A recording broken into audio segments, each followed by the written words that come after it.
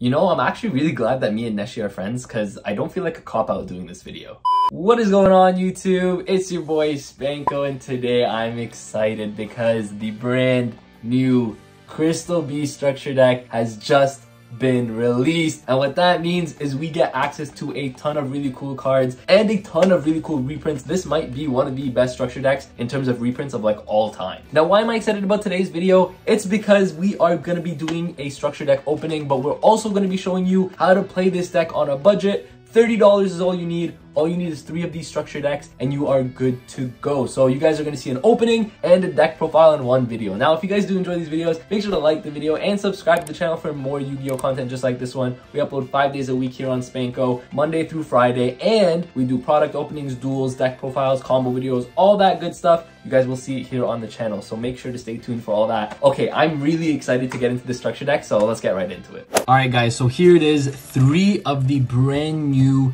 Legend of the Crystal Beast structure deck. Okay, let me just say that just the artwork and the box on this like structure deck is just insanely beautiful. Let's get right into it to see the contents before we do the deck profile. Let's pull this out real quick. Oh my god, I'm so excited for this. Alright, so we get the playmat here, of course. I hope they make it actually into one of those actual plastic playmats or the rubber playmats. We are going to open this up real quick. Oh baby,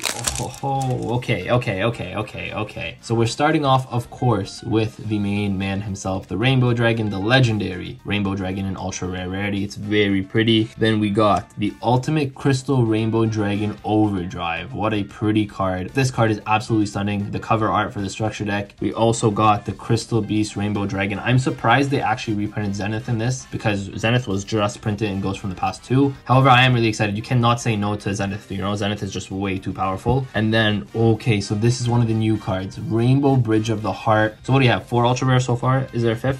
There is a 5th. Ooh, Crystal Bond is an ultra rare. Very pretty card. Okay, this card is very powerful as well for the Crystal Beast strategy. So we got a super rare Over Dragon. Oh, and we got the tokens here. So we got Jesse Anderson, Bonder with the Crystal Beasts. We got Jesse and Ruby unleashing the legend. Okay, so that was it for our holos. Very pretty cards here. Oh, let me show you guys something before we continue with this. So this is really cool. So of course, Neshi, being the Crystal Beast guy that he is, he got the structure decks early, but he actually got the Japanese versions, and he actually sent me some signed cards for Crystal Beast. So just know that when I play this deck, when I put this deck together, we're going to be playing Neshi's signed crystal cards. This is really cool. I really like the token. Shout out Neshi. Thank you for sending these over to me, bro. I appreciate you. Anyways, let's get back into this because the heat is just beginning. We have the Crystal Beast Ruby Carbuncle, of course, the Amethyst Cat, we have the Emerald Tortoise. Of course, they're gonna give us all the Crystal Beast names: Topaz, Amber, Cobalt Eagle, and Sapphire Pegasus. The value in the structure deck is insane. Ooh, the Rainbow Dark Dragon. The advanced Crystal Beasts are actually gonna be coming out soon, so I'm excited for that. We have Crystal Master here, we have Crystal Keeper, and we have Hamon. Oh, of course they gave us Hamon, a classic Sacred Beast strategy with the Crystal Beast.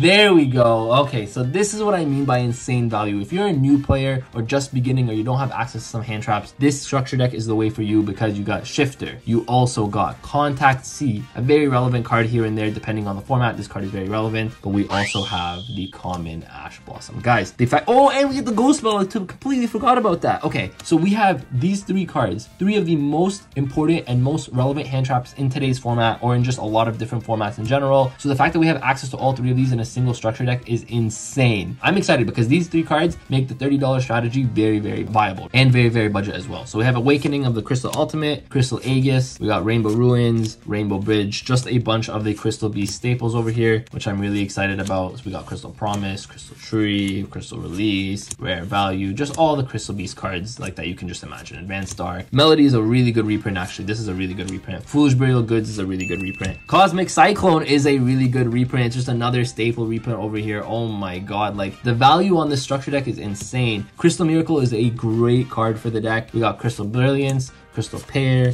Crystal Conclave, Ultimate Crystal Magic, Crystal Gem or Counter Gem, Ferret Flames, we got Metaverse, really cool card in here, and then a Crystal Beast token. Oh, and we got, oh, this just little Master Duel thing. So that's it, guys, right here. There's so much value in this. Obviously, you guys get like all the cool Crystal Beast cards, but you get so many meta staples that you can play outside of the Crystal Beast strategy, which is just so cool. All right, so here it is, a full 40 card main deck. Okay, yes, it's not sleeved. I'm sorry, it's not sleeved, but I'm just gonna show you guys the deck anyways. It's 40 cards, all right? And this is the best way, I think, to play just 3 of the structure deck purely. Of course, you can optimize it if you can add a few more cards. However, this is just straight up 3 structure decks. As soon as you open the 3 structure decks, you can play this deck. Of course, get sleeves for it. Don't be like me, get sleeves. All right. So anyways, we are playing 3 of your Sapphire Pegasus, the best monster in the deck. It's your best normal summon in the deck, so you want to be playing 3 of course. Then we're playing 1 of each of the Crystal Beast names, and this is to summon your Rainbow Dragon. You want to be playing 1 of each just because I think it ups the consistency a little bit. It also gives you access to a couple cards in the deck that you wouldn't otherwise have access to if you didn't play 1 of each of the names. These are kind of like bricks for you, truthfully. The Ruby is honestly just the best one outside of the Sapphire Pegasus. However, we now do have an 8th name, and that is your Crystal Beast Rainbow Dragon. So we're playing 2 Crystal Beast Rainbow Dragon. This card is insanely powerful, insanely nuts. It makes this deck very, very consistent. It also gives you access to a free special summon of a Crystal Beast monster at any point in the game. So Crystal Beast Rainbow Dragon just gives you so many different options to play. It gives you access to your Rainbow Dragon a little bit easier because it's an 8th name. It gives you a free special summon. This card is insanely nuts. And because we are playing it, of course, we are playing the 1 Rainbow Dragon. This build can summon the Rainbow Dragon. You can go for OTKs with Rainbow Dragon. There's a lot of cool plays, and obviously because you're playing all the names, this is pretty easy to summon. It also gives you access to your extra deck, which is really powerful. So that's why you're playing the 1 Rainbow Dragon. Now, for consistency, we are playing 3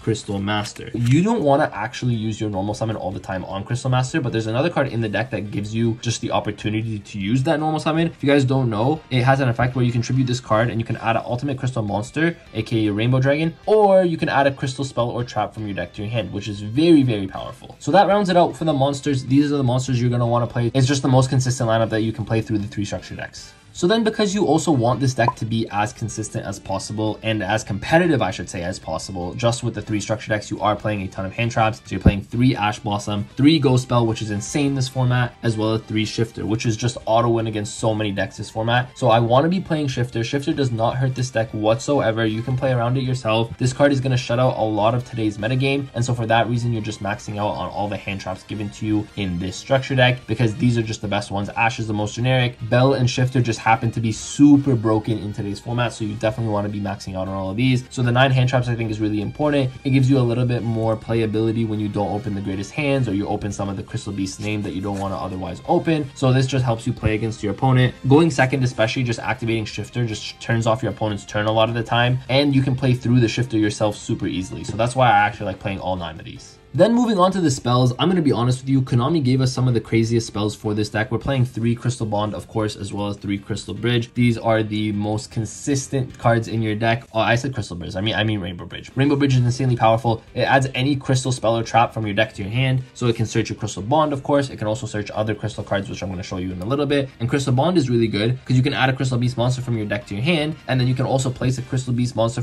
with a different name from your deck to your spell and trap card zone, which is insanely powerful because this also gives you access to your Crystal Beast Rainbow Dragon, which is insanely powerful because then you can use its effect to special summon another Crystal Beast from your deck. So you guys can see where the consistency of this deck is. The fact that you can just play 3 of these, and also Rainbow Bridge is not a once per turn. So if you open 2 of these, you can add the Crystal Bond, but then you can also further go and add another card from your deck to your hand. So that's really, really powerful about these cards. And then we're playing the 1 Beacon. Beacon is a really good card because it's a free special summon for you, which is really nice. However, it is a little bit more difficult to get off. So that's why we're just playing the 1 of. It is also searchable off of Rainbow Ridge if you need it to be. So that's why we're just playing the 1. And then of course we are playing one of the best cards printed in this structure deck, 3 Rainbow Bridge of the Heart. Oh my god, this is insane. Okay, so I wish we got Salvation in the structure deck. Of course we didn't. We got it in the Megatins, which is really cool. So if you guys want to see a full Crystal Beast deck profile, full power, I will do that. Let me know in the comment section down below. However, Rainbow Bridge of the Heart is insanely powerful. Just the first line of text. It has a really great other effects, but the first line of text alone says, during your main phase, you can normal summon a Crystal Beast monster in addition to your normal summoner set. That's why it's really good to play a card like Crystal Master in this deck, because you can afford to summon the Crystal Master, you can activate the Rainbow Bridge, and then you can normal summon your Sapphire Pegasus afterwards. So this card is insanely powerful. On top of the other really cool effects it has, it's pretty much just like a true Draco spell card. During your main phase, once per turn, you can destroy a Crystal Beast card you control or in your hand, and if you do, you can add another crystal spell or trap from your deck to your hand. Why that's really cool is because if you destroy a Crystal Beast that's on your field, it'll just crystallize itself into the spell and trap card zone,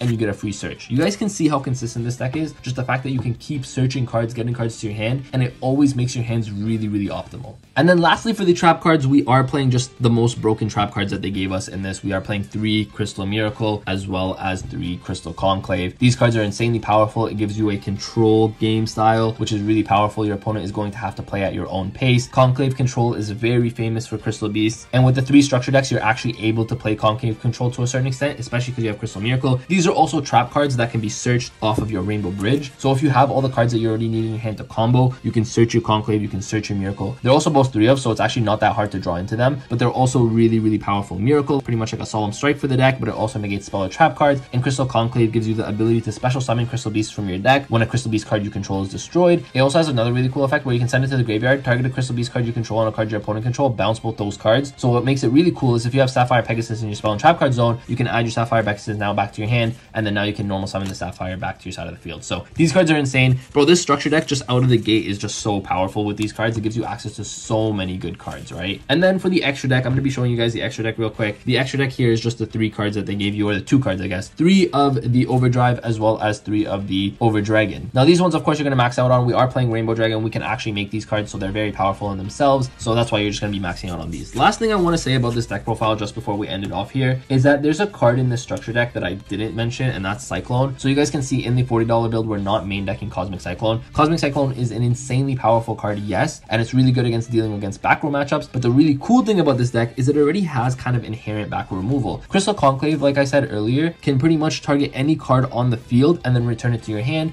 So if you're worried about something like a Mystic Mine or any of those like really bad floodgates, Conclave can always get rid of the floodgates for you, which is really nice, right? So Cosmic Cyclone, don't get me wrong, is a great card. It's a card that you would obviously want to play in your side deck. However, I don't think you need it in the main deck for the Crystal Beast strategy. Another really good card in this deck that's actually insanely powerful is the Awakening of the Crystal Ultimates. This card is insanely powerful. However, the reason we're not playing it in the structure deck version is because you need to reveal an ultimate crystal monster in your hand, which means you need to reveal the Rainbow Dragon. So if you don't have Rainbow Dragon in your hand, this card is a little bit more difficult to resolve. However, this card is really powerful in some builds. If you're playing outside of just the structure deck, you guys can play this as well. But I just wanted to let you guys know the reason we're not playing this in the structure deck build is because it's kind of a little bit more difficult to resolve. But yeah, that's it. The deck is really, really consistent. I think it's really, really fun just out of the gate. $30 is all you need and you get a full deck. So that is it for today's video. I hope you guys did enjoy. Now, I will say the really cool thing about the structure deck for new or just beginning players is that it just has access to so many staples that are really necessary in today's metagame. And the fact that it's only $10 for a structure deck, $13 if you're Canadian, you know, Canadian prices, whatever. But it's such a cheap structure deck, but you're getting so much value in it, plus a really fun deck to play. Hero structure deck next, okay? We're gonna get another hero one, I swear.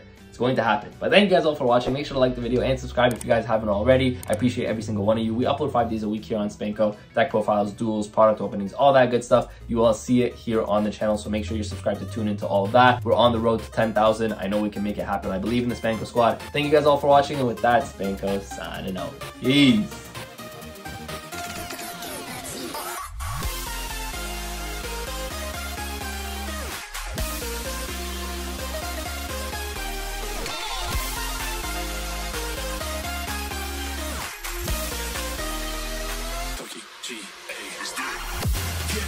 Get up, we want you to get